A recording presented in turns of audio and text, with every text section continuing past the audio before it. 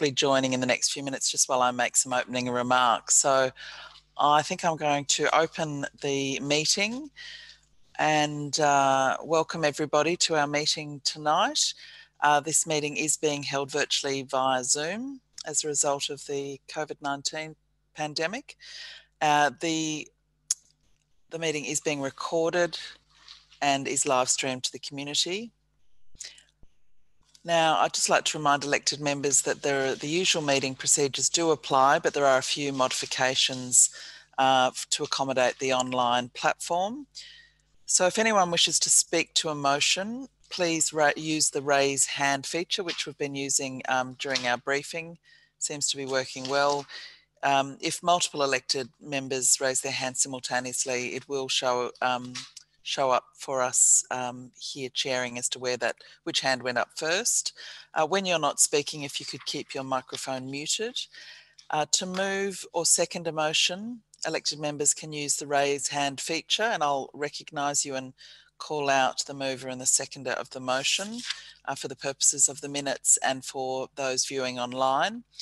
And at the conclusion of the debate of each motion, I'll put the motion and I'm going to ask each elected member in turn, in order of precedence, how you vote on that motion. If you can just say in favour or against, just to keep it nice and clear. And for procedural motions, I'm going to we've got some very basic motions about moving into closed and extending time. I'm going to, rather than running through that roll call, I'm going to just ask if anyone is against the motion and if you can just speak if you are against.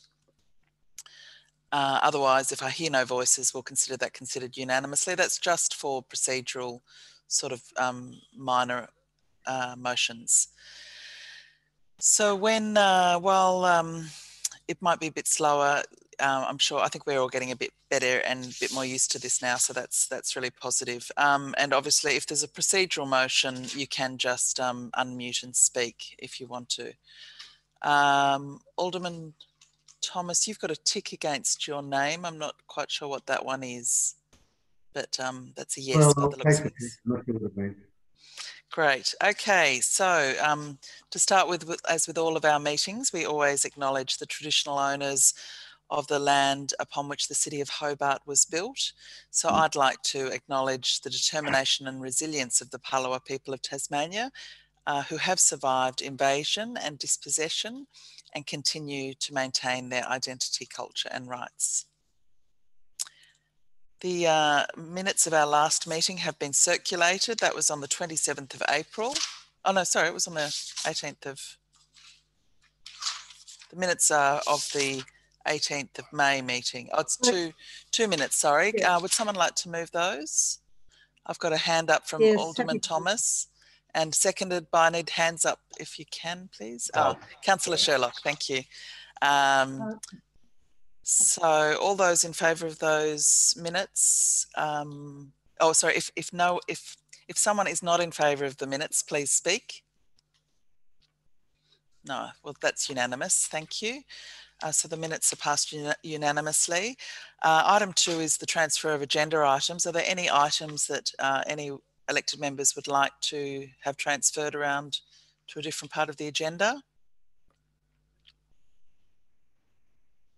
I can't see any raised hands, so I'm going to move on. I don't have any communications from the chairman tonight, and there's been no council workshops. Item 5 is public question time. General Manager, are there any public questions tonight? No, Lord Mayor, there are not. And item 6 is petitions. General Manager, have we received any petitions? No, Lord Mayor, we have not. Okie doke. Supplementary items. There is one supplementary item, and that is item... General Manager, what item was that one? What number is it? Sorry. 11. 11. Okay, item 11 is supplementary. So just moving on to indications of pecuniary or conflicts of interest. So moved, Lord Mayor. Do any elected members wish to indicate an entry in any item appearing on the open council agenda? Lord raise Mayor, your hand. Just Lord Mayor, the sub item needs a mover and seconder. so Okay, I'm happy sorry. to move that, Lord Mayor. Thank you. Seconded by Councillor Ewan. Is anyone opposed to that motion on the supplementary item? No one is speaking, so therefore we'll take that as unanimous. Thanks for that, Deputy Lord Mayor. Sorry for missing that. So item 8 is indications of pecuniary conflicts of interest. Does anyone wish to declare any interest in any matters tonight? Can't see any hands up, so we will move on. Okay, so we now are moving into acting as a planning authority, and we've all just come from deputations on these items, so we're very well briefed. But I will invite Deputy Lord Mayor and the Chair of the Planning Committee to open item 9.1 and move that motion for 10 Evans Street. Thank you. Deputy Thank Lord you, Mayor. Lord Mayor. Thank you. So this is a move that the planning approval for new road and associated works at 10 Evans Street. I've got it seconded by Councillor Sherlock. Lord Mayor, this was specifically, it's a proposal which includes a new road extending from the existing entry point onto the Macquarie Point site of the Tasman Highway, below the escarpment line on the Macquarie Point site, and terminating towards the eastern side of the site near the existing Taswater wastewater treatment plant. The works also include upgrades to the existing slip lane coming off the Tasman Highway to facilitate the new access into the site, associated stormwater and infrastructure works, but also the crossing and pedestrian and bicycle movement across the proposed road. The proposal relies on a number of performance criteria. There was one representation received during the statutory advertising period, but if you, like me, Lord Mayor, received quite a number of emails, there's certainly some interest, mainly around retaining the rail corridor. Now, we had a special briefing, and we had a deputation from the Mayor of Glenorchy raising those concerns, but equally we had guarantee from Macquarie Point that this application doesn't hinder the rail corridor, and that's seen in a number of those conditions, as you can see. There were two other clauses to the conditions, which I'll ask the Director of Planning to just refer us to, but essentially this is recommended for approval subject to conditions.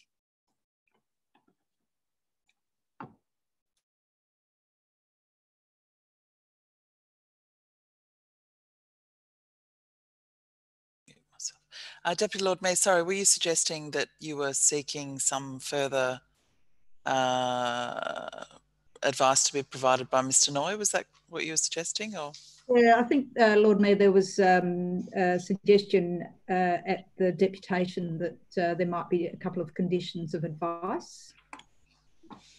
Mr. Noy, did you want to speak to that, or is that coming from one of the elected members maybe? Yeah, no, look, there was a memo that was circulated under separate cover that identified two conditions that were missed off the original agenda related to contaminated site issues. It's just including those within the in the motion to ensure that we cover off on those issues. Okay, Lord, sorry about that. I'm happy to move it as including those conditions. Is the seconder happy with that, Councillor Sherlock? Yes. Yes, Councillor Sherlock's happy with that. I have I have Councillor Harvey's hand up. Yeah, thanks, Lord Mayor. At the briefing, we raised the issue of having a statement or a condition included into the development application that would acknowledge the importance of the rail corridor and that it wouldn't be jeopardised. So I'd like to move an amendment that we include that. That we include an amendment. Have you got that? Have you got that written, or would you like to read that out? Yep. Well, an appropriate statement be included as advice that would advise to preserve the rail corridor to provide for a future transport service. I haven't written it down that could be shared, but so I'll have another go. That an appropriate statement acknowledging the importance of the railway corridor be included, and that acknowledge future transport requirements. Something along those lines. So I'm happy for the director to nuance the words. I'm happy to second that, Lord. I might just see whether the mover and the seconder are happy to just incorporate that in. Look, I think I'd like to do it as an amendment. All right, no worries. That's fine. So I just confirm with the director that he's able to nuance those words, that an appropriate statement be included. Yeah, look, I think I suppose acknowledging the commitment that Mary Messner has made in relation to the rail corridor and is reflected in legislation and title requirements. So simply acknowledging that as an advice clause would be appropriate. Okay, you happy with that, Alderman Barakas? Seconded by Alderman Barakas, yeah. I certainly am, Councillor Harvey. Okay, I had a hand up, I think next from Alderman Barakas, but was that for your seconding, Alderman Barakas? That was the second. I'll reserve my right to speak to that. No worries. I think I had one from Councillor Dutta. No, I was going to second, so it's been seconded. Thank you. Okay, thank you. Alderman Briscoe, are you seconding as well, or are you speaking? You just need to unmute yourself, Alderman Briscoe. Sorry, I was going to second it, but someone's got in first. But I would like to make a few comments about. Yes.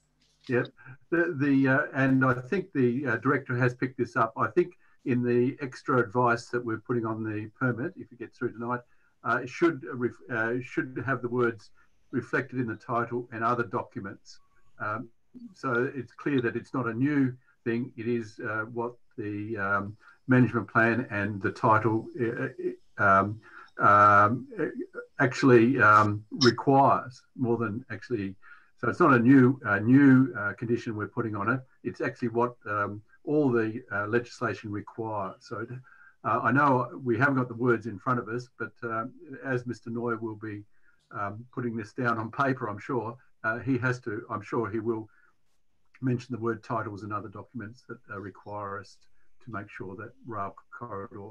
Now, it is strange that the mayor of the neighbouring council got involved here. It's very unusual, and she got involved, it appears, as a representative of the Glenorchy City Council.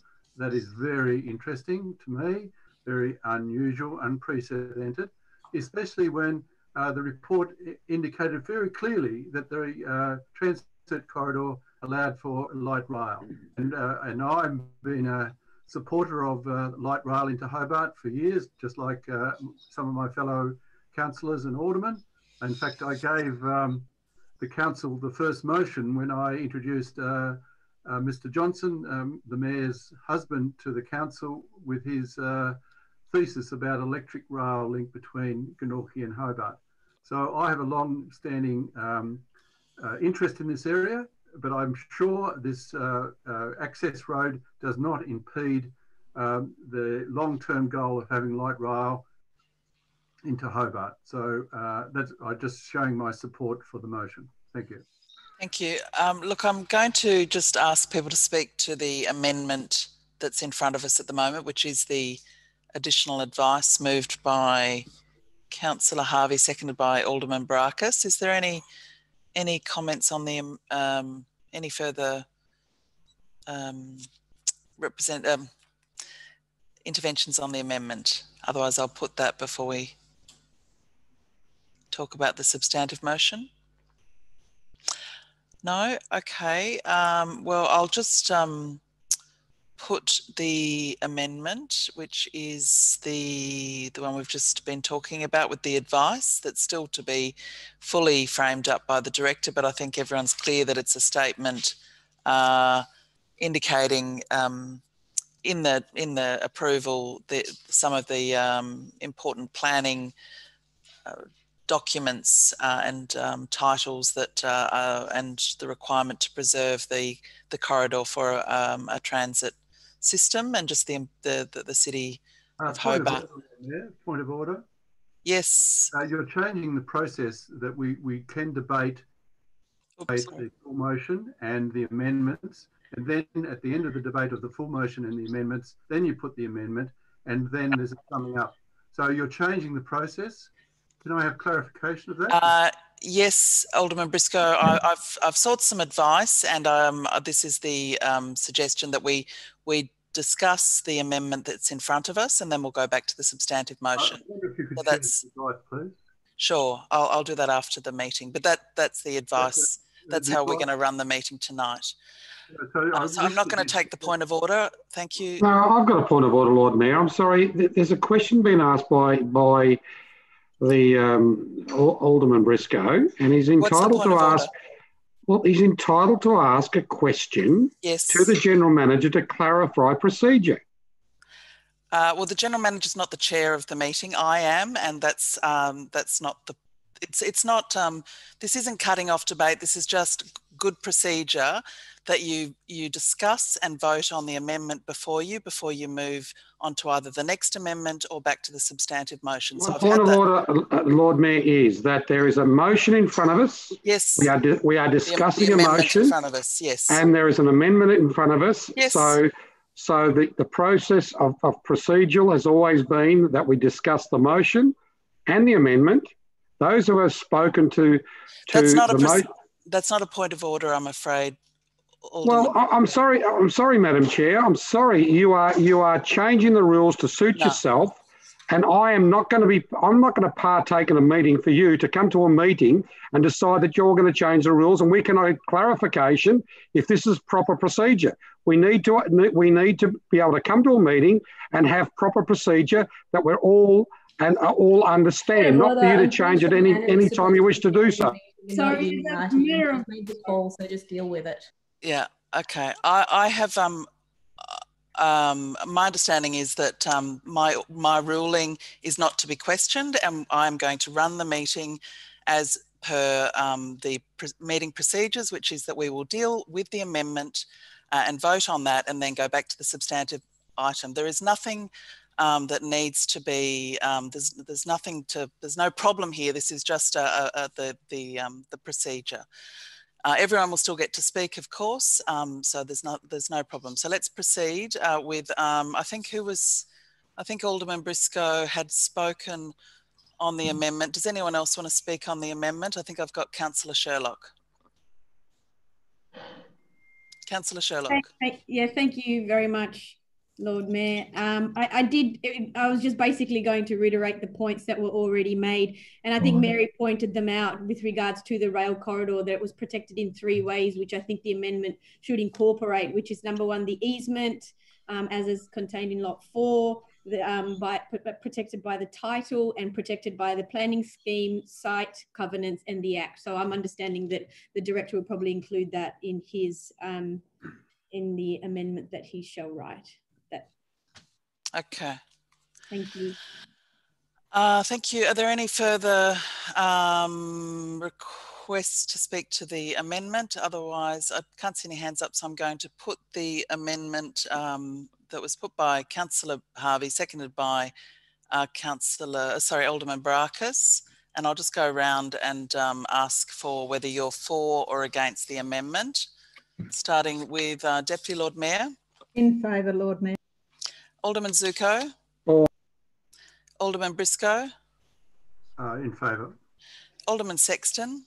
For. Alderman Harvey. Alderman Thomas, sorry. For. Councillor Harvey. For. Alderman Barakis. In favour, Lord Mayor. Councillor Dutta. For. Councillor Ewan. For. Councillor Sherlock. In favour. Councillor Coates. In favour. And I'm in favour too, so that's unanimous. Thanks, everyone. So we'll go back to the substantive motion. Would anyone like to speak on the motion as amended?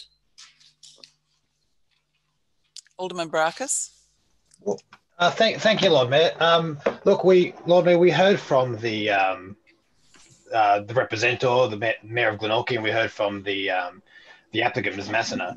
I myself was not convinced of any reason why the application does not conform with the planning scheme, and I'm not convinced that it does anything to restrict or inhibit any potential light rail in the area. So look, I would be voting for the recommendation. I'm glad that Councillor Harvey moved the advice, because hopefully that does alleviate some of the concerns that the community has, because there were obviously quite a large number of people that raised their concerns by emails, which I'm sure everybody else also received. I am a bit concerned about how we've gotten to this situation, though. So I do have a couple of questions for Mr. Noy. Mr. Noy, was this item originally intended to be delegated to officers for approval? I think the question has to go to the General Manager. General Manager, are you happy to send that to Mr. Noy? I am, Lord Mayor. Mr. Noy, would you like to? Yes, that's fair to say that it was originally delegated to the officers, but it was called in, as is the ability of elected members to do so. Thank you. And just a couple of follow-up questions. Since we've suspended our committees system and we haven't had planning committee meetings, have any of the other planning items that we've discussed up until now, have the applicants or any of the representatives been given an opportunity to speak to council directly in a formal setting such as today? No, not that I'm aware of, under the sort of the new Zoom approach. Mm-hmm. And just as a last one, who actually pulled this item forward for it to come to council, if that's not an inappropriate question to ask? Look, I'd need to. I understood it was the Lord Mayor, but Lord Mayor might correct me on that. No, that's correct. Thank you. Right. I've got further discussion. I've still got Alderman. Thank you. Alderman Barakis, yeah. Thank you, Lord Mayor. Lord Mayor, look, I'm completely comfortable with this application to be approved, and I will be voting for the recommendation. But I am quite concerned about how we've gotten here, because it does seem like this was a pretty open and shut case. It had one representation, which has never been an issue for it to come before the council, and it does seem that this particular item has received some very, very favourable treatment by the council, because up until now we've never had special meetings set aside for planning meetings during this COVID-19 period of shutdowns. It does seem very much like we've had one representative who was the mates of one of the elected members, and some strings have been pulled to make sure that they get favourable treatment. So look, I am quite concerned about this. I think that there are some applicants and concerned citizens who've made representations in past items who were deprived of the ability to make their points to the council, that would be asking questions about this. I'd leave that there as a comment, but I would be commending the recommendation. Thank you, Alderman Barakis. Councillor Dutta, I can see your hands up. Thank you, Lord Mayor. I have just a few points to make. Firstly, the concerns raised by the mayor and a number of other residents and citizens with the emails that I have received. And I think their concerns are valid.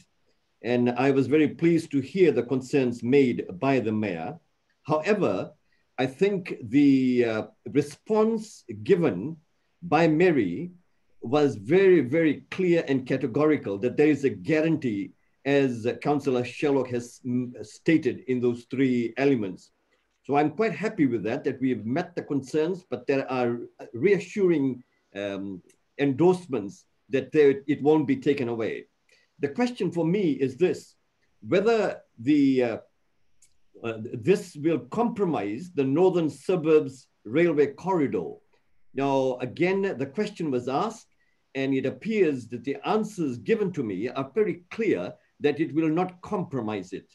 And thirdly, when I look at the clause under which this was taken into consideration, it is not contrary to clause 32.3.5, and nor is it contrary to 32.4. So I'm quite happy to support this. Thank you. Okay, I can't see any further hands up, so I'm going to put the motion. Oh, Councillor Coates, yes? Councillor Coates? Yes, just want to speak briefly to this. Look, normally with a smoke, there might be some fire. In this instance, I guess I'd speak to the motion. I'm in favour of it. It would appear that they provided three very firm reasons as to why the transport corridor for any possible thing for the northern suburbs will be able to go ahead, not least if it's on a separate title, and the easement, which means that the land is available, but also obviously that on behalf of the Macquarie Point Land Development Corporation, they've more than happily agreed to us adding in advice, and I again supported that motion. Well, no one voted against that motion, but to me it would seem that we've been used in this instance, if you like, for a media thing, for them to somehow argue that this putting in road was against the transport, and we've all been carried along for a bit of a ride, to be honest, and even in providing, if you like, a platform for them to talk about it. But we heard from a proponent, but I think one of the telling comments when they were able to brief us was she said, looks forward to people getting off a train and being at Macquarie Point. So I can't see any motive and I can't see any action where they've actually gone against it. So I would urge people to vote for this proposal in full knowledge that it would appear not to block any northern suburbs rail. Okay, thank you. I've got Alderman Briscoe. Alderman Briscoe? Thank you, Lord Mayor. Just a question to the Director, Mr. Noy, firstly. Mr. Noy, the representation, was that on behalf of the City of Glenorchy? Did it come through as the City of Glenorchy representation, or Ms. Christy Johnson? Yeah, look, I understand it was the Mayor of Glenorchy on behalf of the City of Glenorchy. Okay, thank you for that clarification. Now, there's a lot of, as Alderman Coates and Alderman Barakis has mentioned, there's a lot of misinformation that has been on the airway. It's on the front page of the Mercury this morning. So if any media you do, Lord Mayor, I'd advise you to correct the record, because the emails we received today show that the misinformation that has been spread around will stay in the community, that the council was considering tonight approving a road that stopped light rail into Hobart, and that's clearly not the case, as others have pointed out. So I'm hoping that any media you do, you point out the errors that have crept into the public debate, because I think it shows us into a bad light that our officers recommended approval of a road, and certainly the report indicated that there was no law broken, and the corridor transit for the light rail was still in existence. So I'm hoping that you do that, Lord Mayor, even though you were the one that called it in to some kind of strange, it wasn't a planning meeting this afternoon, to some kind of strange briefing, because a planning meeting would have been chaired by the deputy and have the appropriate protocols that would be a recommendation to council. But in this case, there was a briefing, a very unusual briefing. And so I'm hoping that this unusual briefing doesn't continue, that we have official planning meetings chaired by the deputy, and proper procedure. Because what was this afternoon? It wasn't a planning meeting. It was some kind of platform, I imagine, for people such as the mayor to give misinformation to the community when we know that misinformation was in fact misinformation. Thank you.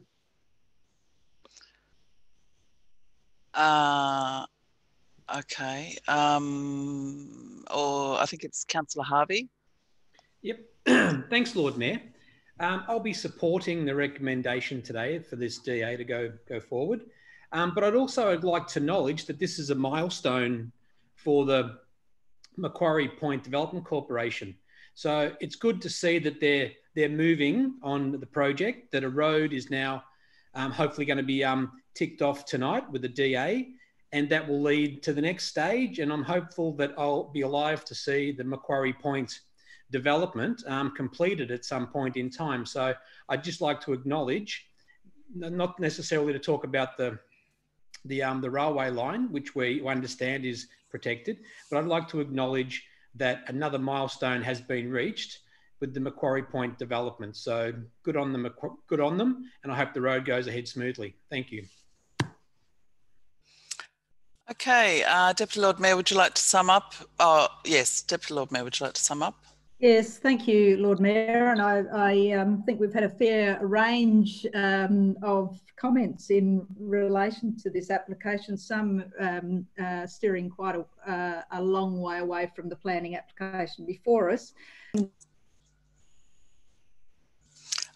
Deputy Lord Mayor, you've muted yourself accidentally, I think. I hope you didn't miss too much of that, Lord Mayor. Notwithstanding, I think that the application before us I am certainly confident that the rail corridor, the public transit corridor will be available. As said, this means that there will be the beginning of development and stage one, really, of the Macquarie Point area. Look, I don't believe that there was any sort of conspiracy in relation to the Mayor of Glenorchy putting this forward. It's and her concerns on behalf of her community. It's very good to hear from a mayor and her community, and so they should be representing their views. It is a really important rail corridor, we know that, and it's quite clear that this application won't be jeopardising that.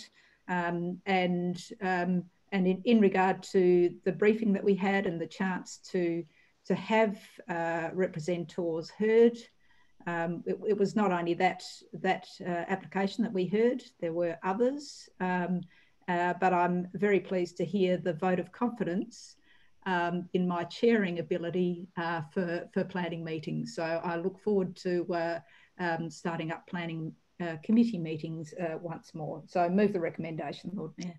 Thank you. Okay, I'm going to go around again and just ask how you vote. So Deputy Lord Mayor. In favour, Lord Mayor. Alderman Zuko. In favour, Lord Mayor. Alderman Briscoe. In favour of the motion. Alderman Sexton. For. Alderman Thomas. In favour. Councillor Harvey. For. Alderman Barakis. In favour. Councillor Dutta. In favour. Councillor Ewan. For. Councillor Sherlock. In favour. Councillor Coates. In favour. And I'm in favour too. General Manager, that's unanimous, I think. It's unanimous, Lord Mayor. Terrific. Let's move on to item 9.2, which is, we also had a deputation about that, and I'll just, 9.2, sorry, is 5 to 7 Sandy Bay Road. And I'll invite Deputy Lord Mayor to outline this item. Thank you. Introduce this item. Yeah, thank you, Lord Mayor. I'll move the officer's recommendation for refusal for this item. Seconded by Councillor Ewan. Thank you, Lord Mayor. Lord Mayor, this application is from along 5 to 7 Sandy Bay Road. It's 4 titles on this site. The proposal is for demolition and new building for 55 multiple dwellings, food services, and associated works, with the adjacent road reserve at 5 to 7 Sandy Bay Road. And the proposal looks to build on the demolition of the existing Conservatorium of Music building, which was the original ABC, purpose-built ABC building years ago. And the steel tower would be also demolished to construct 2 apartment buildings containing a total of 55 dwellings at a maximum height of 1 tower at 22.35 metres, the second tower at 33.23 metres. It would contain 2 levels of basement car parking for 86 car spaces and bicycle storage, with an access via a ramp from Wilmot Street. The proposal relies on performance criteria to satisfy the following standards and codes. It's urban mixed-use zone development standards, road and railway, parking and access, attenuation, and historic heritage code. There were 352 representations in objection and 1 in support of the proposal. And the application was referred to the Urban Design Advisory Panel, and the item presented to the panel suggested, or the panel's advice to council is that they were not supportive of the height of the proposal in particular. Interestingly, the heritage views of the mosaic do not extend to the heritage values of other buildings on this site. So the heritage of the George Davis mosaic is protected. However, the other heritage values of other buildings, significant buildings, do not count in this consideration tonight because they're in a different heritage precinct. So they're in the Hampton Road precinct. So it's a bit of an anomaly there, if you like.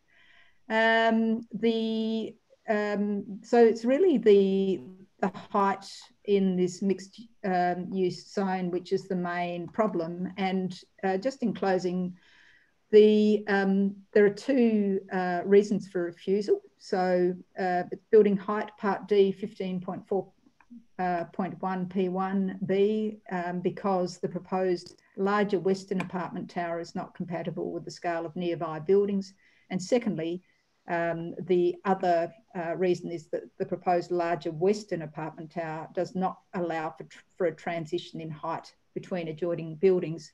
The decision on 9 Sandy Bay Road was quite a fundamental planning decision by tribunal, and height is fundamental when we're considering such issues. So I move the recommendation for refusal, Lord Mayor. Lord Mayor. Thank you. Yes, Alderman Thomas, you're next. Yes, were you wanting? Yeah, were you wanting just to speak? I did see your hand. No, I tried my hand and mine. I'm here. No, I saw your hand. Yeah, here you are. Thank you. Lord Mayor, based on the discussion held prior to this meeting and the developer's willingness to sit down with officers again, I'm moving a procedural motion for a deferral, please. Okay, I need a seconder for the. Oh. I'll second that. Seconded by Alderman Briscoe. I think the General Manager would like to say something. I'm just talking through you, Lord Mayor, to Mr. Noy. I note, Mr. Noy, that the 42 days expires on the 26th of May. So that is tomorrow. So do you have a comment to make on that, Mr. Noy? Because it seems like a risk in deferring it in the absence of consent from the applicant. Yeah, look, good point, General Manager. In anticipation that this might be an outcome, we've made contact with the applicant and they have agreed to an extension of time to accommodate discussions around that issue. Okay, so it's a procedural motion which is takes precedence, and I'm going to put that immediately, and I'll go around and see if there's agreement with the deferral motion. Deputy Lord Mayor? Against, Lord Mayor. Alderman Zuko? For, Lord Mayor. Alderman Briscoe? The deferral. Is that for Alderman Briscoe? Yes, can you hear me? You can now, yeah. Cool. That's fine. Alderman Sexton? For. Alderman Thomas? For. Councillor Harvey? Can't hear you, Councillor Harvey. Against. Alderman Barakis? For, Lord Mayor. Councillor Dutta? Against. Councillor Ewan? For. Councillor Sherlock? In favour. Councillor Coates? In favour. And I'll vote in favour as well. So thank you, Lord Mayor. That's carried 9 votes to 3. Okay. All right, we're moving on now to item 9.3, which is also in Sandy Bay Road, number 9 Sandy Bay Road, and also one of the deputations we heard this afternoon.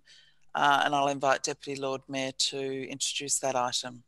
Thank you, Lord Mayor. I move the motion for approval for demolition and new building for 28 multiple dwellings and associated works within the adjacent road reserve. It's been seconded by Councillor Ewan.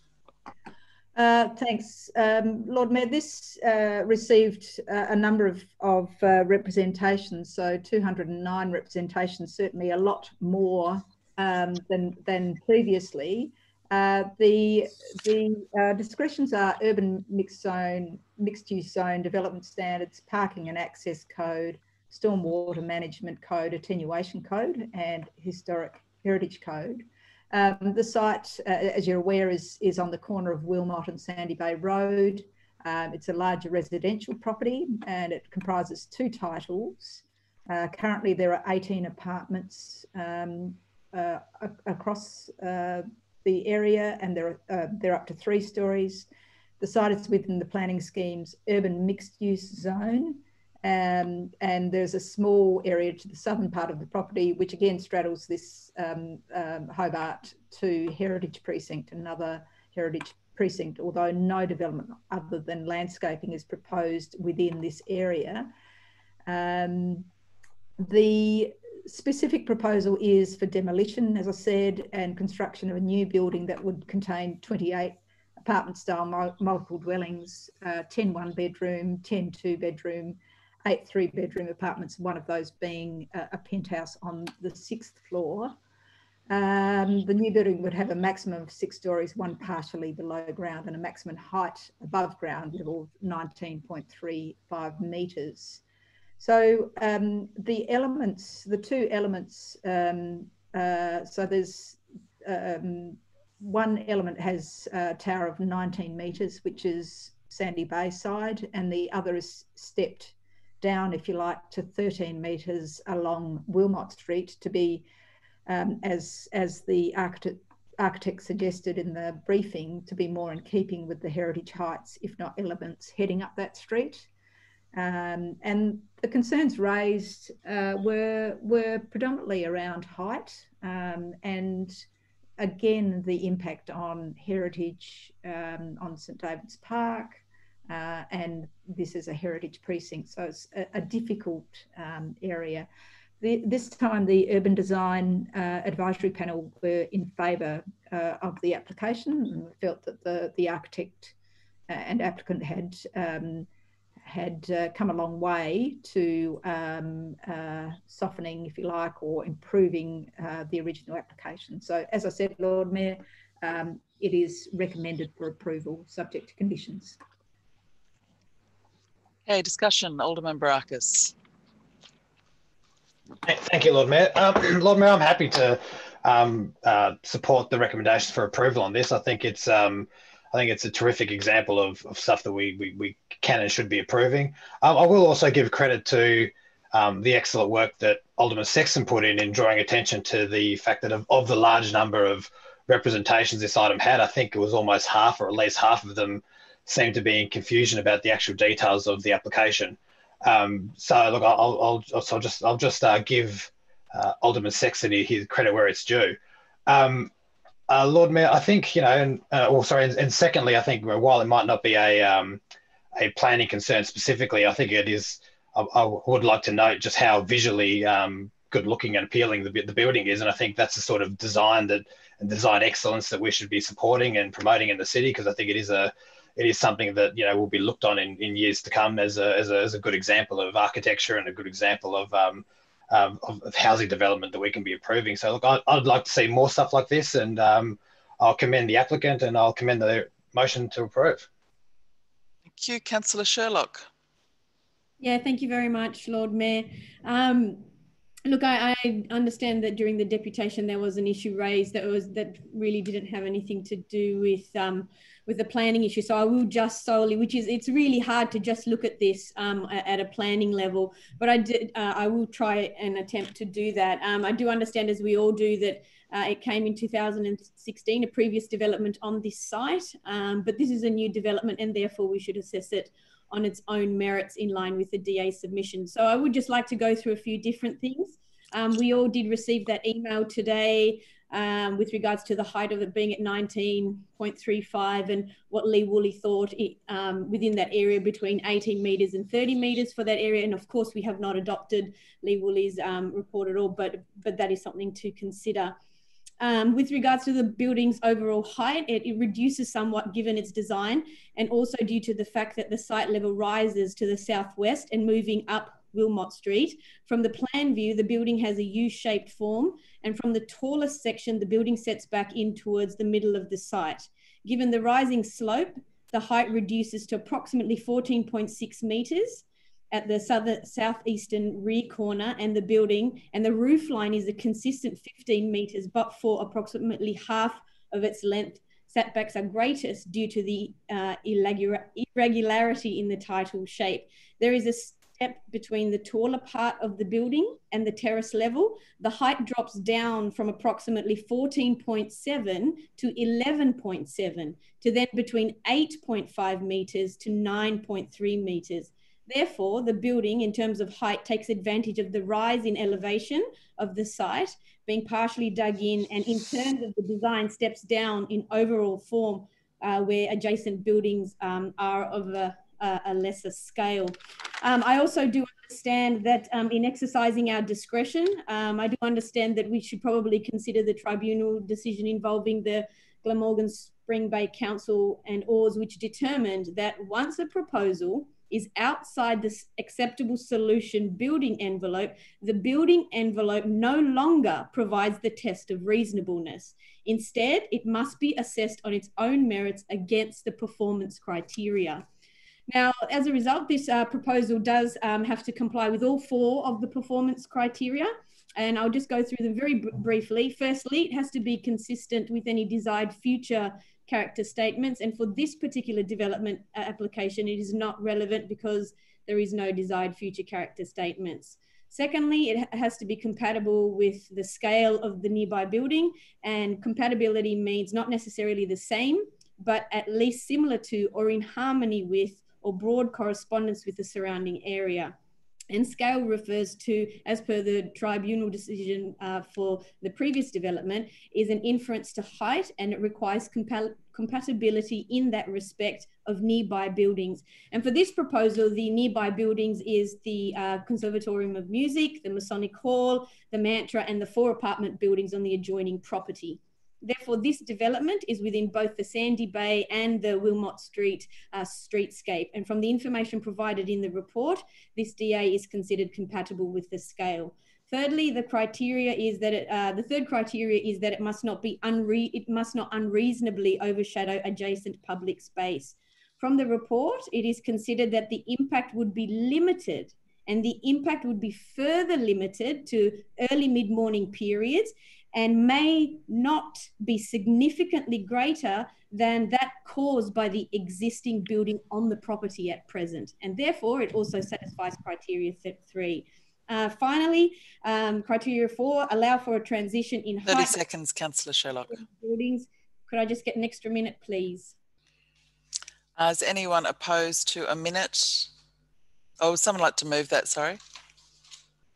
Councillor Ewan, seconded by Deputy Lord Mayor. Is there anyone against the minute? Speak now. Nope. Okay, 1 minute's extension. Thank you very much, Lord Mayor. I'll be very, very quick. And so within this criteria, which is the 4th criteria, as I mentioned, the tribunal included that the height contributes positively to the streetscape from the difference in 0.8 metres between the cottage and the apex point of the development to other issues pointed in the report, including the dimensional attributes of the adjoining cottage, as well as the glazing and articulation in cladding. It does add to the acceptability of the transition, and therefore it also satisfies criteria 4. I do understand that as council may approve or refuse an application that complies with the standard relying on one or more performance criteria. I do look forward to other councillors and aldermen who may like to offer up their opinion with regards to this. Thank you very much, Lord Mayor. Thank you. Councillor Dutta. Lord Mayor, thank you very much. Just a few observations. I am really concerned that there are a number of people have raised concerns, and so 209, regardless of the depth or detail or copying the same thing, at least they did express their concerns. For me, it is valid. The point here for me, which is important, firstly, is the background. Councillor Sherlock mentions a few things, and I, in this occasion, will beg to differ. The background with regards to this particular application in 2006, it was not approved by council. It came to the council, it wasn't approved by the council staff. It came to council, and the council voted 10 for that recommendation of refusal, and only 2 voted for. Now, it then went into the appeal. In the appeal, it is my understanding that during the mediation process, there was a consent memorandum was suggested to be entered by council. And again, it is my understanding that the neighbors refused and they continued. And therefore, in the tribunal, the case was won by them, the appeal was lost, and the original decision by the council was upheld. Therefore, the major point here is height. Now, it is very clear that height must be compatible with the scale of the nearby buildings. Now, it is my understanding that compatibility refers to at least similar, but not the same. So if it refers to similar, to me, that indicates a ordinary definition to be at least or to the say or to the degree that is the same. So therefore, I am of the view that this does not really satisfy 15.4a and clause B from my memory. So therefore, I will have difficulty supporting this. Thank you. Thank you, Councillor Dutta. Is there further discussion? Any further discussion? I wouldn't mind just asking a quick question through the General Manager to the Director of Planning, if that's okay. General Manager? Of course, Lord Mayor. Thank you. Just wondering about, yeah, the court case is obviously was quite a. I think the tribunal did put in some quite detailed advice that I think has reasonably far-reaching implications. I mean, why do you think this proposal tackles those issues that were raised and raised very clearly in the tribunal's findings around? And I think it was transition, wasn't it? That was the big challenge. Yes, Lord Mayor. Transition was, I think, the failing of the previous application. Now, in this application, the transition, particularly to 6 to 8 Wilmot Street, is much better aligned. It's a much closer, similar height, or closer height to the adjacent single-storey heritage listed property. There is greater articulation in the Wilmot Street treatment of the development. There is much finer grain. And the other point to make is that the taller of the two elements fronting Sandy Bay Road is 2 metres lower than the previous proposal. So I think that those matters, those 3 matters, combined, coupled with the setback on Wilmot Street, the addition of landscaping, all provide much more refined proposal that, in my mind, and certainly in the mind of the consultant planner who argued against the previous proposal, and her position was upheld by the tribunal. Now she's has supported this application, which seems to me indicate that the proponent has fully considered those issues. Okay. All right. Any further discussion, or Deputy Lord Mayor, would you like to sum up? Yes, thank you, Lord Mayor. I think this has been a really good discussion around this item. I mean, I'm as to whether to support this, and it's partly because of those things that are inherent problems in some respects in relation to height and how the scale, how the transition does occur in this area. And correct me if I'm wrong, General Manager or Mr. Noy, but the other point was that this is residential versus something was an application for a hotel accommodation, was it not? Yeah. Okay. So that was inherent, a very important part of the appeal and decision there. So we have an application that did garner a lot of interest by the public, and the public is interested in our building and development operations and approvals. So to disregard those, I think we do at our peril. This is really important as part of a process. Not everybody is as articulate as the next person in relation to putting their application forward. And I know full well that whilst we do have 2 applications virtually side by side on Sandy Bay Road, this is something which is of concern. So yeah, that's all I'll say in summing up, Lord Mayor. Okay, I'm going to put the motion and again go around to everyone. Deputy Lord Mayor. I vote against, Lord Mayor. Alderman Zuko. For, Lord Mayor. Alderman Briscoe.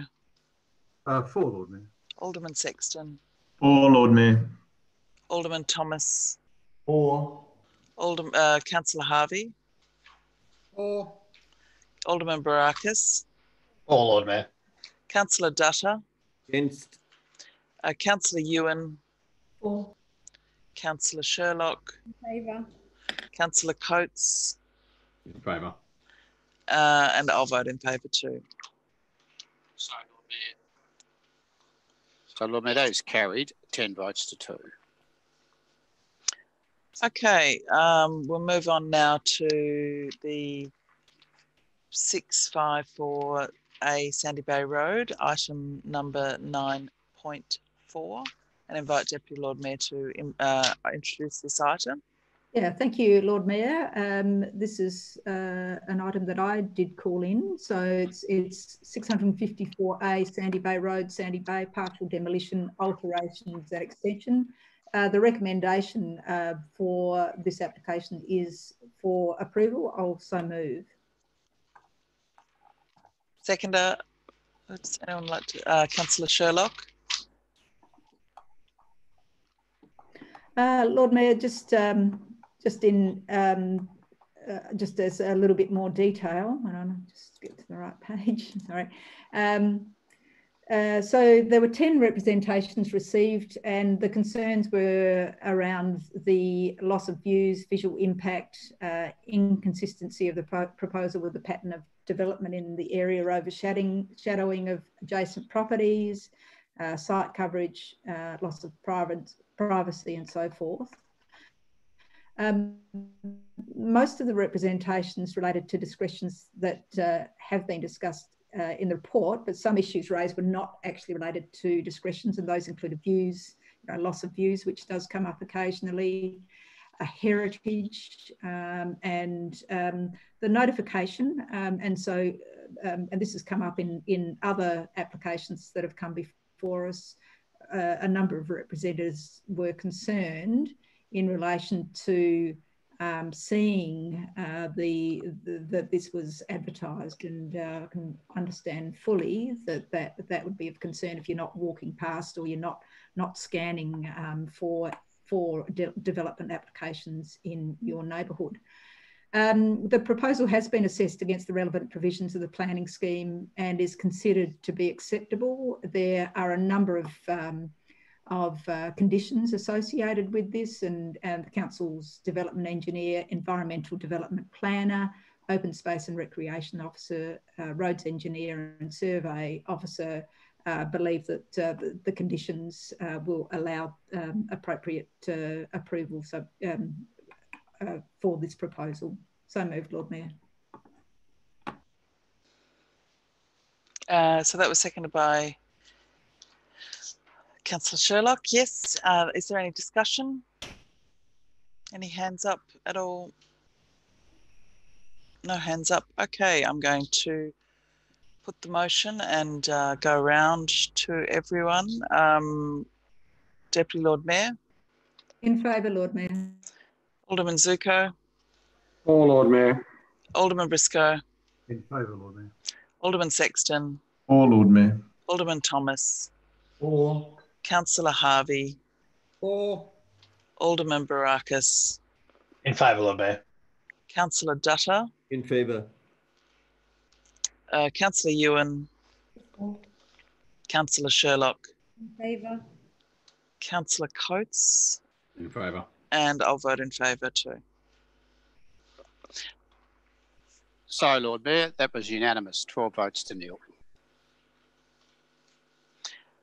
Okay, moving on now to special reports from the General Manager, item number 10. And I think the General Manager would like to open his report with a few comments. I'll invite him to do that.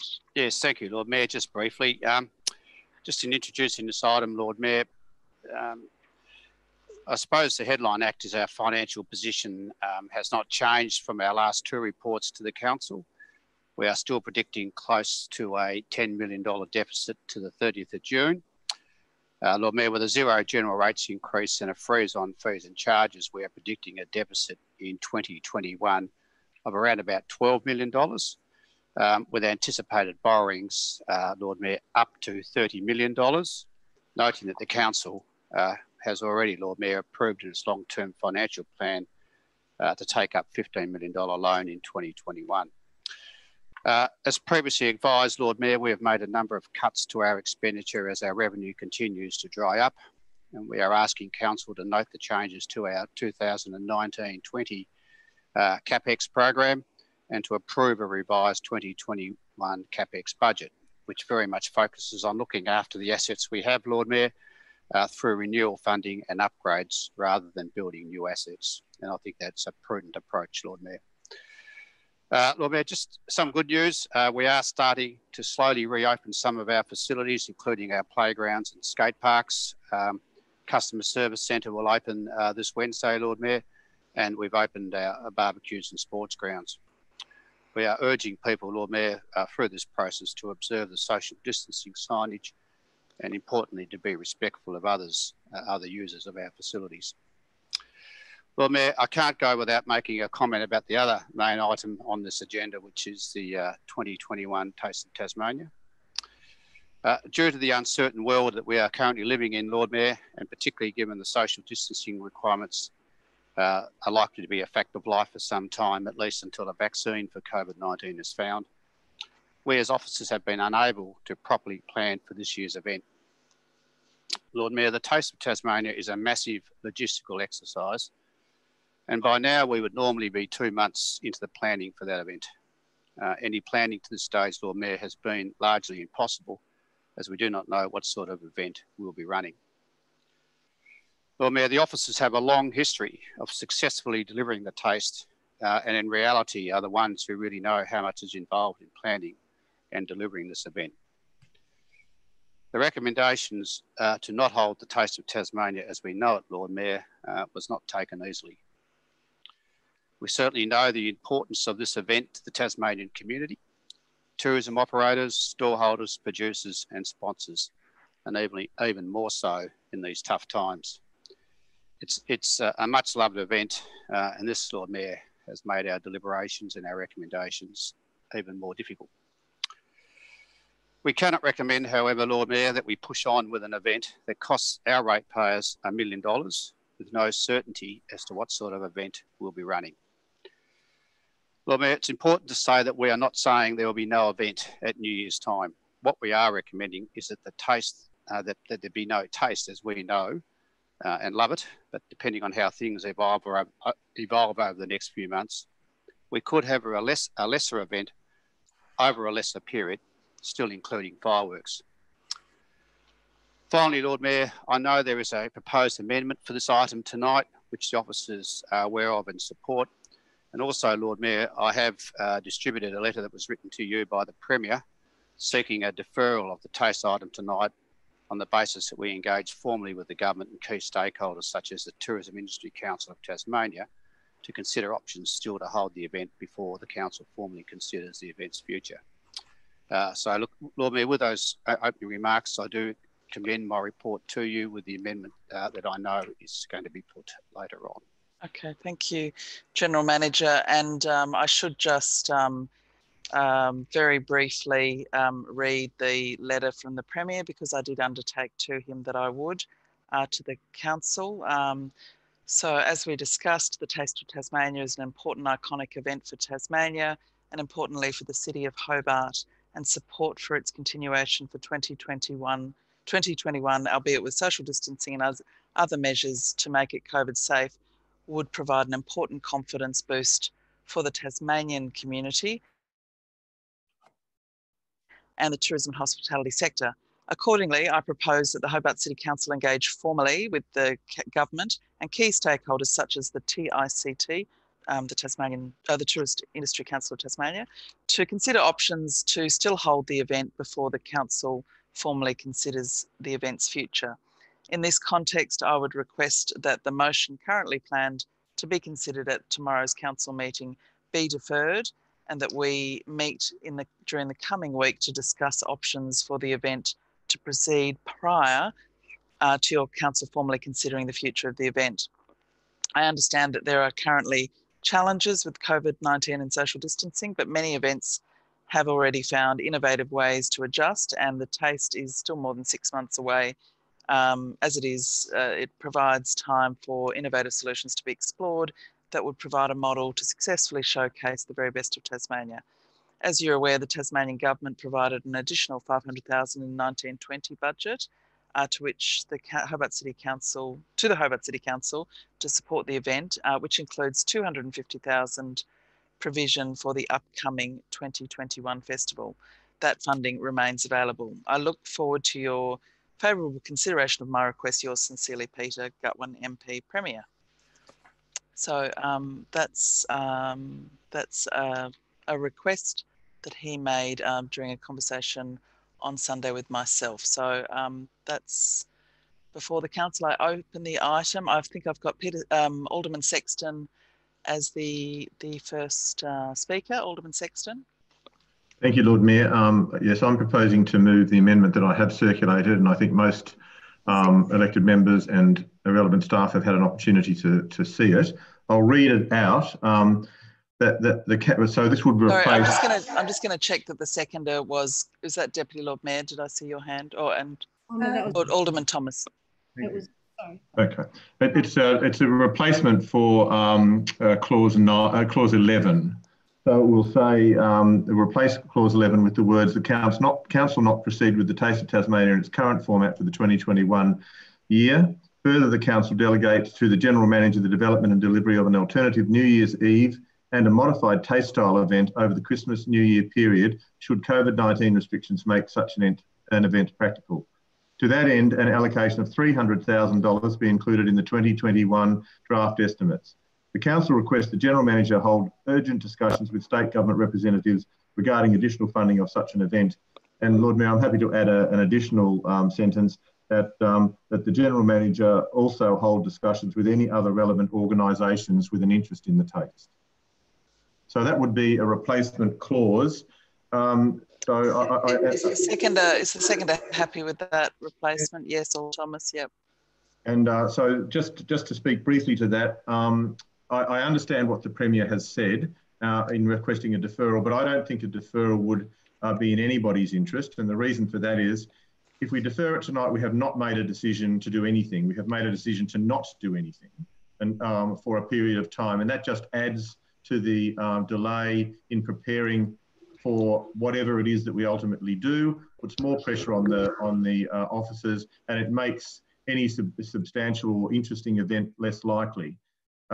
By doing this tonight, what we are doing is confirming that we are going to have a Taste of Tasmania in one form or another, that we will probably have a New Year's Eve celebration with fireworks, but that we will limit the the cost to ratepayers to $300,000 in acknowledgement that the Premier has already offered $250,000, which means it's a $550,000 event, which is still a substantial amount of money, and it may be possible to raise money from other organisations, given that we've had a number of people who have been offering advice as to involving the private sector. So, Lord Mayor, I don't think I need to say any more than that. I think it's fairly self-evident that we need to provide some certainty.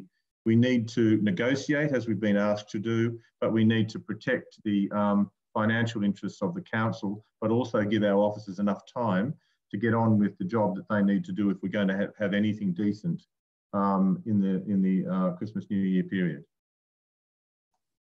Lord Mayor, I did have my hand up. I don't know whether you noticed it. I did have my hand up, Lord Mayor. Did you notice it? Yes, I did, but yours was not the first one, I think. I'll come to you in just a sec, Alderman Briscoe. Look, I just need to clarify that the mover, Alderman Sexton, you're moving the entire motion with an amendment. I'm moving the entire motion. Sorry. Yes, I am. I'm moving the entire motion. I agree with everything else. It's only clause 11 that I wish to modify. And Alderman Thomas, is that your understanding? Yes, what you're doing? Yep. Okay. So we've got an amended motion, and I have Alderman Barakis. Thank you, Lord Mayor. I'll definitely be voting for the amended motion. I think everything in there is pretty good, and I thank the General Manager for the work that he's put in. In regards to item 11, I think the amendment put by Alderman Sexton will go a long way to, I think, reduce some of the confusion that's been out in the community. When I first heard this, I also thought that the taste was actually kaput. And obviously, after reading the report a couple more times, it became evident that wasn't quite the case. I think the wording that's been suggested will clarify that, it's not being cancelled. We just, obviously, for multiple reasons, including the social distancing restrictions and the fact that we won't know what the next 6 months holds, as well as our budgetary position, I think it is appropriate that we are going to be forced to have a less extravagant and smaller scale event. But look, I think this year, as much as more than any year, I think we've had probably the most difficult year that our city's had in a generation, and possibly the most difficult year we've had in the history of this city.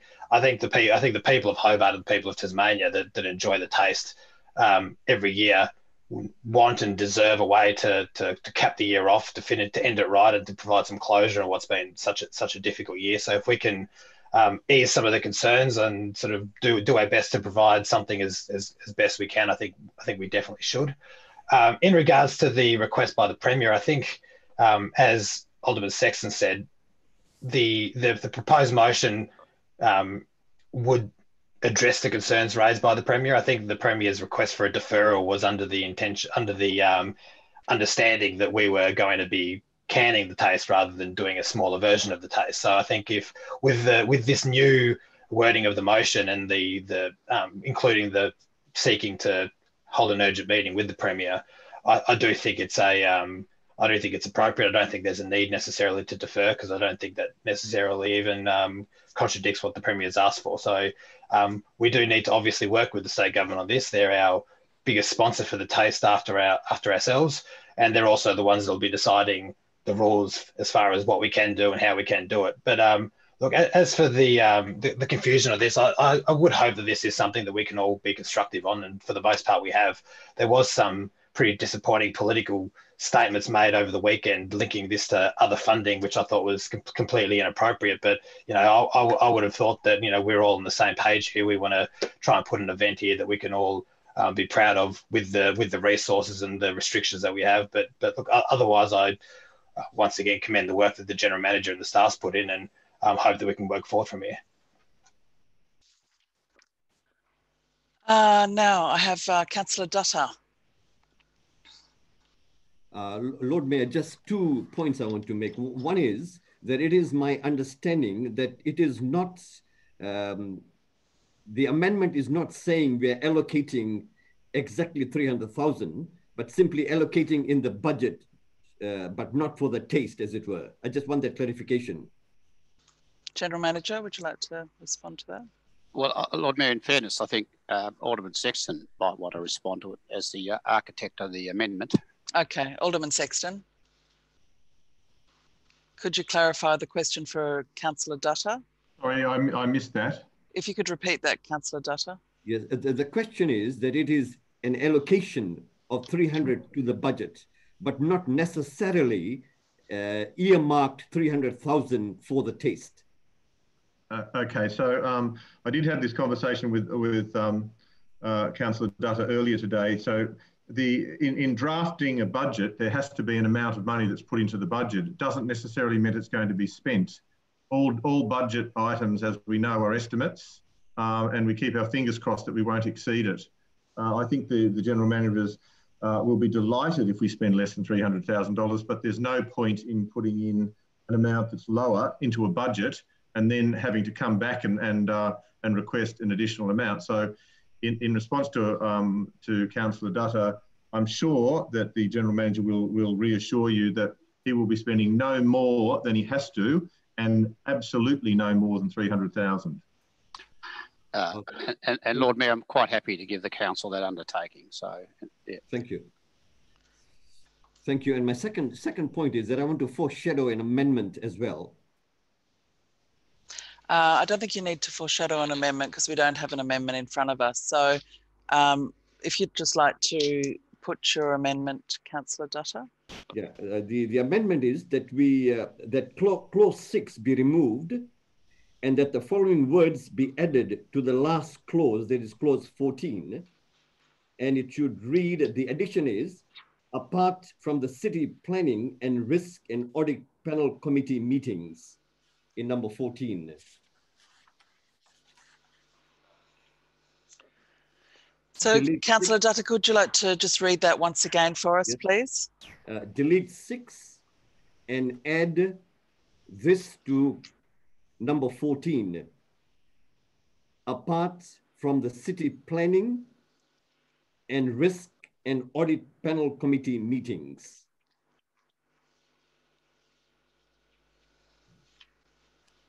Okay, did you want to speak to your amendment, Councillor Dutta? Oh, actually, I need a seconder for it. Is there a seconder for it?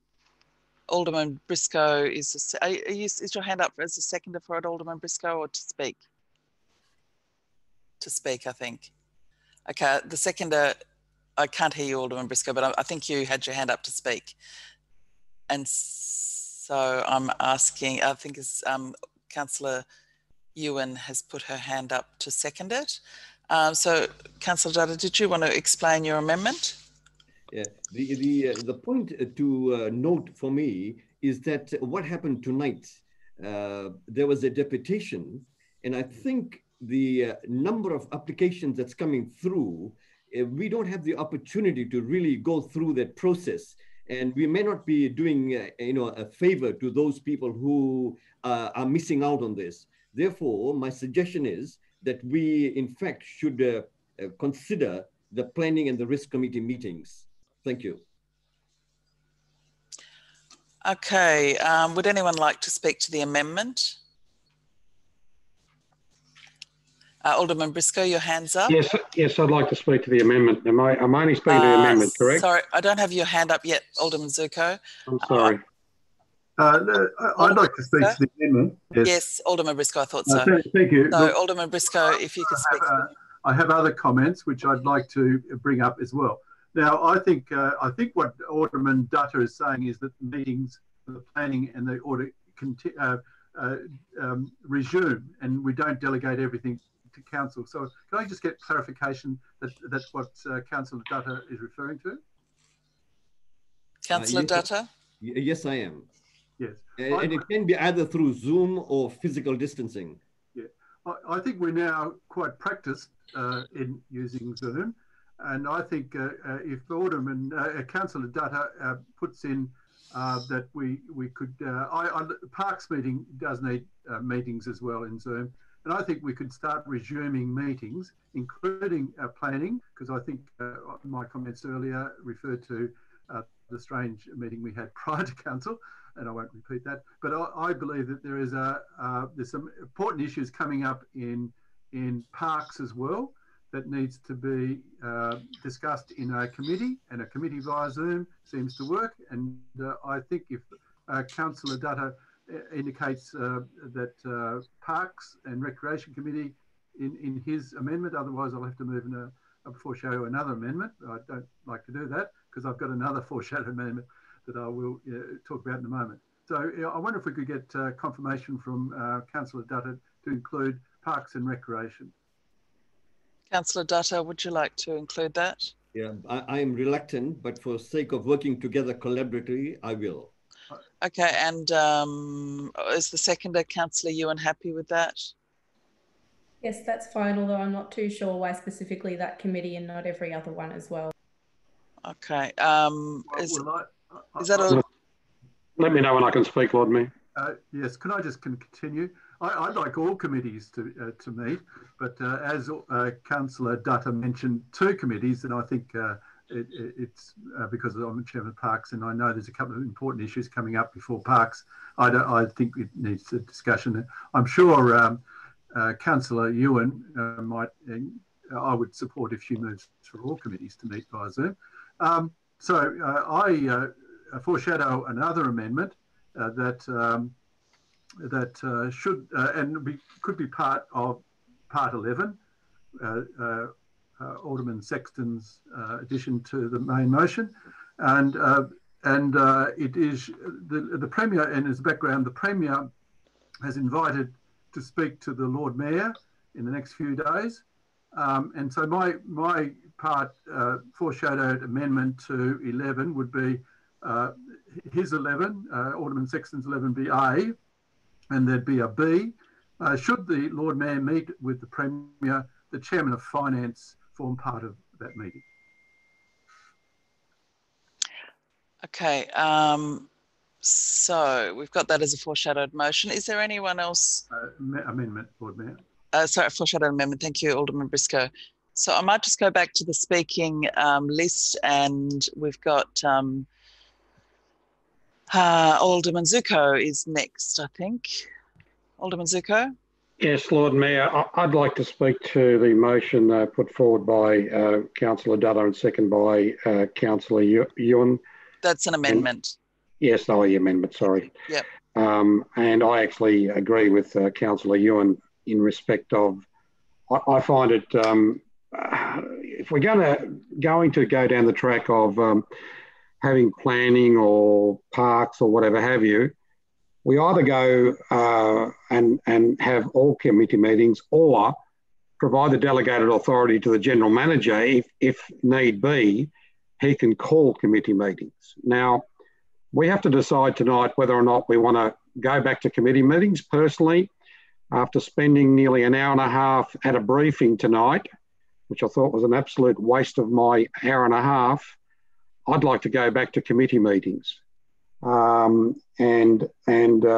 Instead of 14 reading that the council committee meetings remain suspended, I'd like to see that wording that the council committee meetings be reinstated.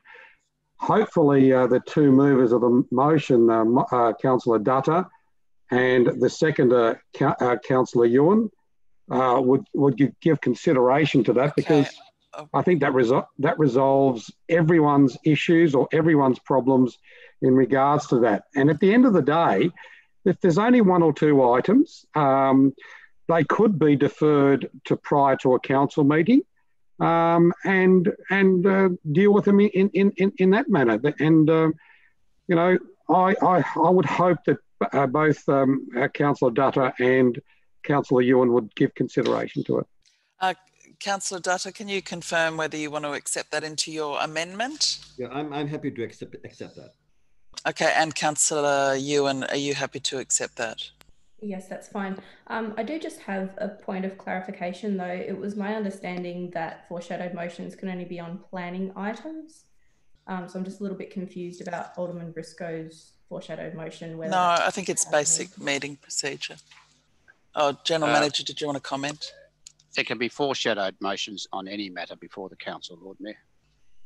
Thank you.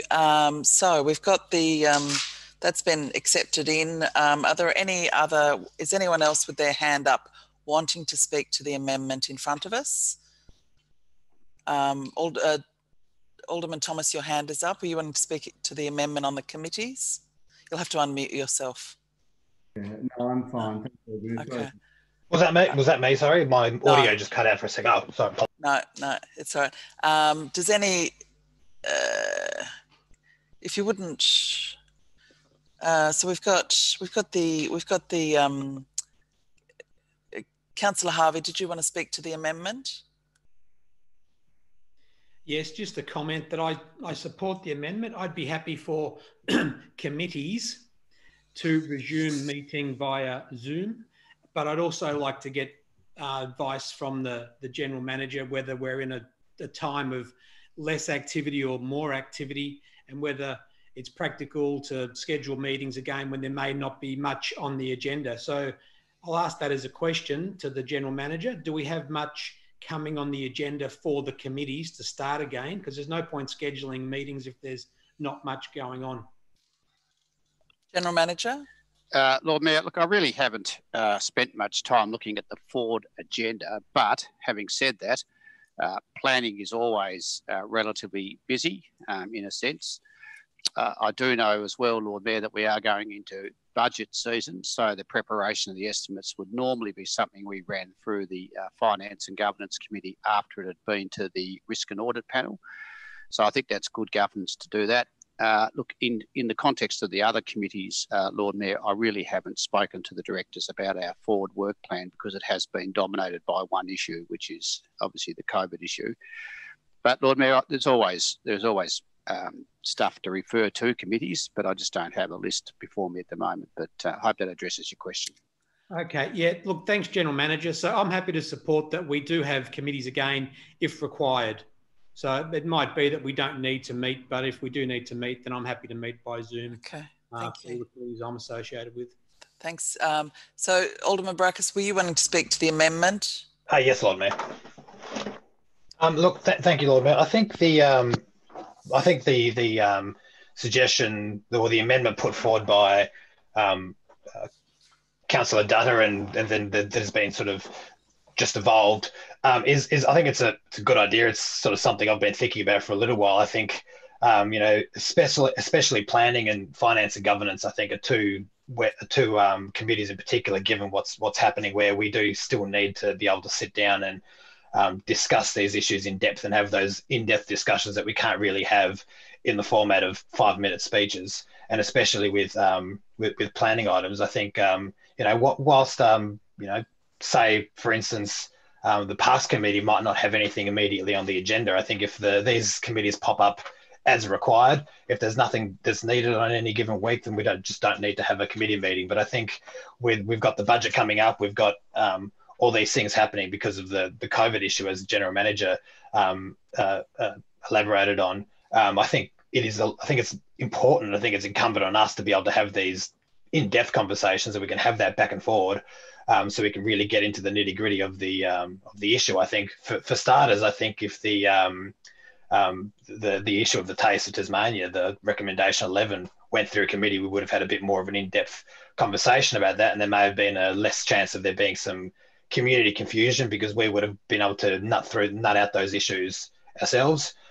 Also, I think, you know, the planning one in particular is an important one. I think we've had many you know, contentious or many large-scale developments that have come through, that there's been, you know, applicants that have wanted their say on issues, and there's been concerned members of the community that have wanted their say on issues. And it seems up until now the only people that have been able to be afforded the opportunity to speak are those that have had favours pulled for them. So I think, you know, this is a good step forward. I think it makes for better governance. And if we don't need the committees, we don't need to have them. But I think we should be, you know, especially now that we do have the capabilities, we've proven it, we've proven the model, we should be able to, you know, try and get as much normality in our council process as possible. Deputy Lord Mayor, did you want to speak to the amendment or the yep? Yeah, I'll speak to the amendment first, Lord Mayor. Look, I appreciate Councillor Dutta putting this forward for the Risk and Audit Panel, which obviously needs to meet. It's a really important time that we have our Risk and Audit Panel meeting and considering all of these things that are occurring at a time of major disruption and major financial strain for our council. And whilst I'm aware that the General Manager and the Risk and Audit Panel was going ahead, it was silent when talking about committees. My other, and I think Alderman Brackus has eloquently made the point that hearing these planning matters is really important. And what I don't want to see is a significant demand on officers and directors that we are imprudent with what sort of things we're considering at committee. I would think that we would be streamlining that as much as possible for the other non-planning committee items or non-planning committees. But as the point has been made, that finance and government will be considering major part to the substantive motion. Okay, thank you. All right, so we've I think we've had all the comments on the amendment by Councillor Dutta, seconded by Councillor Ewan. So I'm going to put that amendment now. Just a clarification, Mayor. Yes. So Councillor Dutta's amendment does affect 14, doesn't it? Part 14. Yes, it does. Would you like it read out again? Yeah, I was going to say, Lord Mayor, maybe it should be read. Thank you. Thank you. Yes, thank you, Lord Mayor. So the motion is to remove clause 6 and add the following words into clause 14. The council note that the next scheduled council meeting will be 22nd June 20, and that council committee meetings resume remotely as required. Thank you. Okay, is everyone clear on the amendment? Okay, I will go round and see if you're supportive of the amendment, in favour of the amendment. Deputy Lord Mayor? Well, just a query, Lord Mayor, does it have to be remotely? I don't think we need to make a decision now, but I'm not sure that it needs to be remotely. I think that's what the amendment is. So, unless no, Lord Mayor, it's not the way I read it. It says the council note that the next scheduled council meeting will be blah blah, and the council meetings resume. Okay, so no, it doesn't sound as it is remotely. Okay, Deputy Lord Mayor. Alderman Zuko. In favour, Lord Mayor. For Lord Mayor. Alderman Briscoe. In favour, Lord Mayor. Alderman Sexton. For, Lord Mayor. Alderman Thomas. For. Councillor Harvey. For. Alderman Barakis. For, Lord Mayor. Councillor Dutta. For. Councillor Ewan. For. Councillor Sherlock. In favour. Councillor Coates. In favour. And I'm in favour. So that's carried unanimously, Lord Mayor. Okay, so we'll move on now to the foreshadowed motion from Alderman Briscoe. And was that seconded by, I can't remember who that was seconded by. Well, it hadn't been seconded. It hasn't been. Okay, sorry, Alderman Briscoe, would you like to put your motion? Yeah, it's not a motion, it is an amendment. Amendment, sorry, I'm sorry, yeah. Amendment. So just to read out again. So part 11 be changed so that the part 11 that exists would be A, and there'd be a new part B. Should the Lord Mayor meet with the Premier, the Chairman of Finance form part of that meeting. Okay, and I think that was seconded. I heard that was seconded by Councillor Coates. All right, is there any discussion on that one? I've got some hands up. Councillor Ewan, did you want to speak to that?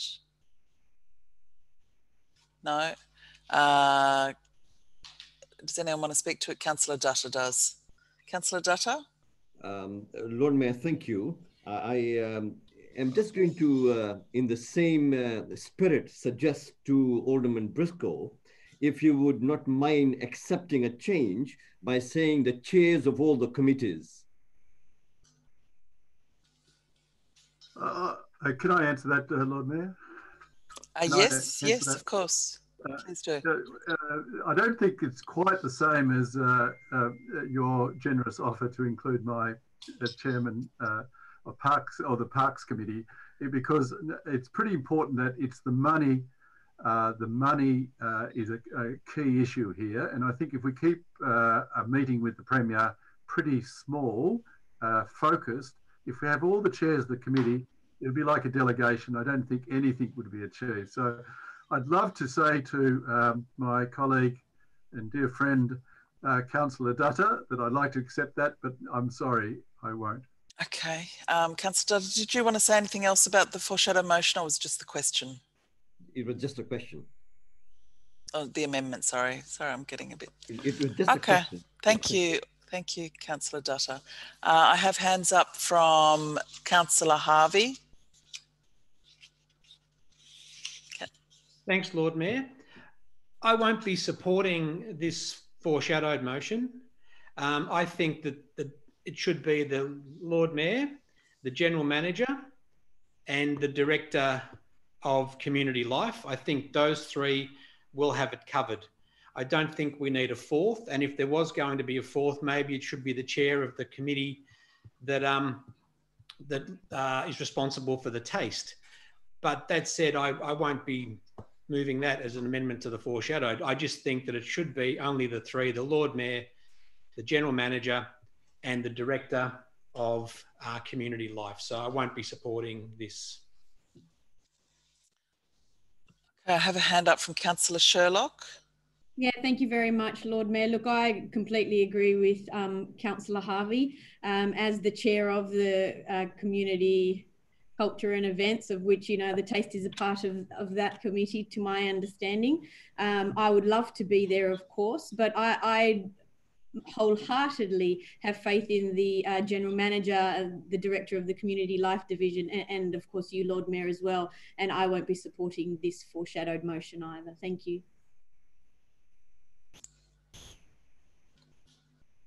Okay, any further Any further interventions on this one? I think no. Councillor Coates, are you wanting to speak? Yes, look, I also have huge faith in the obviously the Lord Mayor and the General Manager. Look, the reason really I supported this motion, I do think though that, I mean, no one wanted to abolish, if you like, the taste or have to withhold funding from it, but it is a recommendation put forward on funding grounds. Ultimately, ratepayers in the situation we're in, I mean, as we saw from the previous items discussion, we just don't have that capacity. And I do feel that the representation from the Finance and Governance Committee really does, ultimately, it may be a bad news story to have to deliver to the Premier, but we're just not in a position to be able to do that. And that's the, if you like, the provenance of where this negotiation is coming from. And so that was the reason why I thought it was eminently appropriate that the Lord Mayor and the General Manager, if you like, are backed up by the Chairman of Finance. And that was my reasoning in being wholeheartedly supportive of it. And really, I see it as a way of supporting the General Manager and the Lord Mayor. Okay, there's no more hands up, so I'll put the foreshadowed, I'll put the amendment before us from Alderman Briscoe, seconded by Councillor Coates. I'll just go around and ask your vote. Deputy Lord Mayor? Against.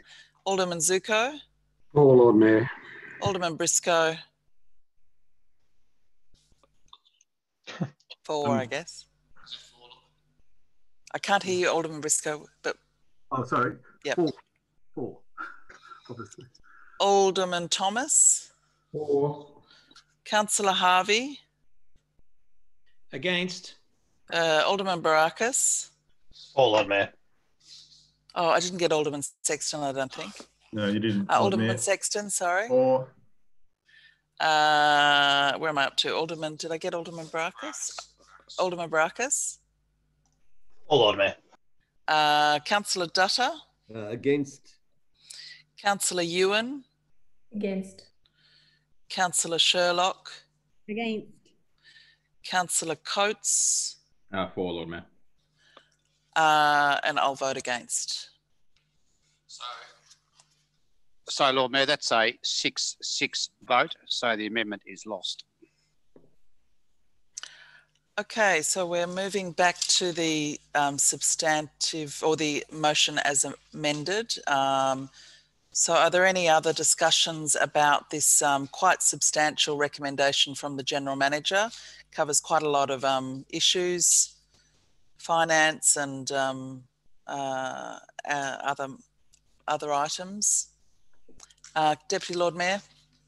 Yeah, thank you, Lord Mayor. Look, this is obviously a substantial motion. There are a number of components to it, and already we've had a significant amount of discussion. I again commend the work of the General Manager and directors, as well as the rest of the council team, for the work that they're doing in trying to steer our ship, our community's ship, as nimbly through these troubled waters as possible. We have significant deficit, and I was reminded of the Risk and Audit Panel's advice to us over the last couple of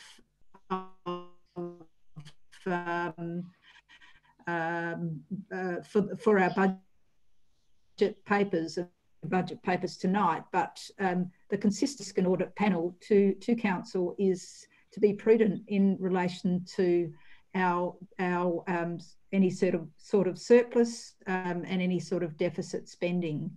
And I think that we, and part of that thinking from the Risk and Audit Panel was around any future disasters that might befall the council and the city. We celebrated the May 2018 anniversary the other day. Well, not really celebrated, but remembered the floods that occurred in 2018 and the impact that it had on various parts of our city. Now, this is an unlikely thing to be a singular event, and we know that the climate is changing. We know that there will be potentially further disasters that may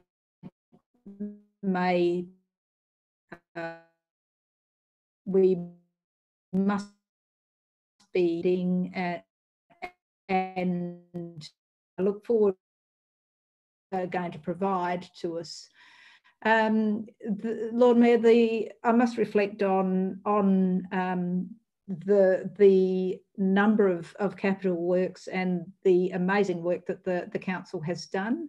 There are on our report a long list of works completed. We still have deferred works and works to be done, and obviously those are in part of the considerations tonight as to how we might go about that, and I'm guided by the officers. I just have a question through you to the General Manager, and it goes to the borrowings that we've had. Now, we have a table of current borrowings, and not reflected in that, but mentioned in the report was the $20 million of borrowings that occurred after the 31st of March. So through you to the General Manager, could you give an indication as to how much of those borrowings were in relation to wages and keeping, that operating budget above the line?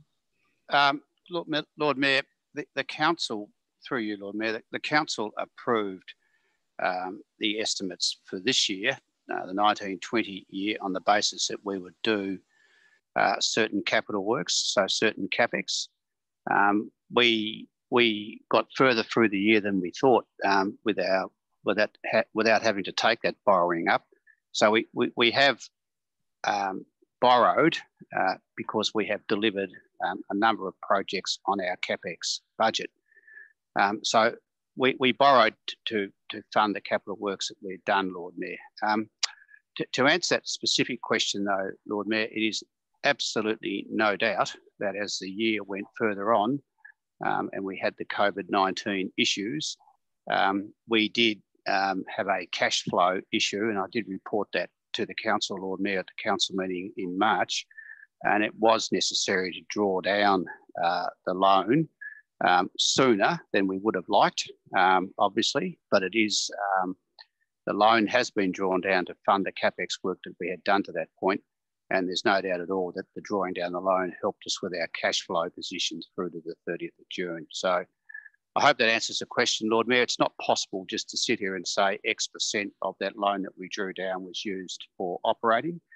What it is possible to say is that we did have pre-allocated approval from the council to draw down $20 million, and we did have a pre-approved CapEx budget, which we are largely worked our way through, except for the adjustments that we've made in the context of this report.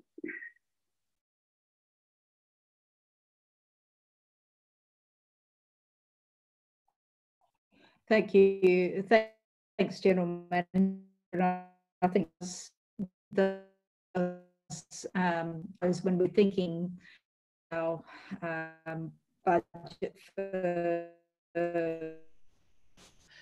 Sorry, Deputy Lord Mayor, but you're breaking up quite a lot, so we might come. I think you might have even dropped out. So we'll come. We might come back to you. I'll see if you're at time, but I'll check with that when you dial back in. Oh, there you are. Was Deputy Lord Mayor at time?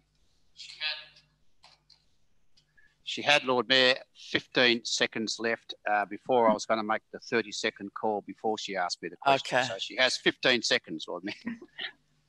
Anything? Okay, thank you. Yeah, we'll just finish up. I think we do have major considerations coming up, and prudency and financial considerations, and for the health of our community are foremost in my mind. Thank you, Lord Mayor. Alderman Barakis. Thank you, Lord Mayor. Just a question through you to the General Manager. In regards to recommendation 11 and funding, does the funding included in the federal government's local roads and community infrastructure program have any impact or relevance to the funding of the Taste of Tasmania? I believe not, Lord Mayor. And I say I believe not, Lord Mayor, because we are yet to really get any detail around the funding that was announced by the Deputy Prime Minister last week. But I don't believe it would relate to the taste. However, once we've got the formal advice and the deed from the Deputy Prime Minister, we can advise the Council further on that. But it is a little bit early through you, Lord Mayor, to advise Alderman Barakis on the answer to that question. Might need to take that one on notice because there's quite a bit of detail about it. Okay, there's no other questions, no other, anyone else? Did you want to sum up at all on your report, General Manager? No, thank you, Lord Mayor. I just do value the input from the elected members in this difficult time, and thank you and the Deputy Lord Mayor and the Alderman and the elected members for their input. So, no, thank you, Lord Mayor. We've got a clear direction tonight. I appreciate that. Thank you. Okay, I'm going to put the recommendation as amended, or the motion as amended, and go round and invite you to say whether you're in favour of it. So, Deputy Lord Mayor. In favour, Lord Mayor. Alderman Zuko. In favour, Lord Mayor. Alderman Briscoe. I can't hear you. In favour, Lord Mayor. Alderman Sexton. For, Lord Mayor. Alderman Thomas. Favour, Lord Mayor. Councillor Harvey. For. Alderman Barakis. In favour, Lord Mayor. Councillor Dutta. For. Councillor Ewan. For. Councillor Sherlock. In favour. Councillor Coates. In favour. And I'm in favour. Thank you. So, Lord Mayor, that's unanimous. And again, thank you to the Council for that guidance. And we do actually, I wanted to note, we do have a budget workshop, I think, later this week. So there'll be an opportunity to go into quite a bit more detail with each other and discuss that. So item 11, would someone like to move that? Moved by Councillor Sherlock, seconded by Councillor Ewan. I might just do that one by, is there anyone opposed to receiving and noting all those questions? No. Okay, so that's carried unanimously. Now I need a motion to move into the closed portion. Oh, okay, sorry. Supplementary is item 13. I need a mover to receive and note that as well. Councillor Ewan, seconded by Councillor Dutta. Okay, anyone want to speak on that? We've got the supplementary item first, haven't we, Lord Mayor? We're doing that now. That's item 13. Yeah, it's all right. Anyone want to speak on that one? Okay, is there anyone who, I'm going to do that one by opposed. Anyone opposed to receiving and noting item 13? Okay, there's no one opposed, so that's a unanimous vote as well. And now I need a motion to move into the closed. Alderman Barakis, second. I'm happy to move that we close the open and open the closed, Lord Mayor. Thank you. And seconded by Councillor Dutta. So we will now say goodbye to the members of the community. Thanks for your interest and watching, and we'll move into our closed agenda now.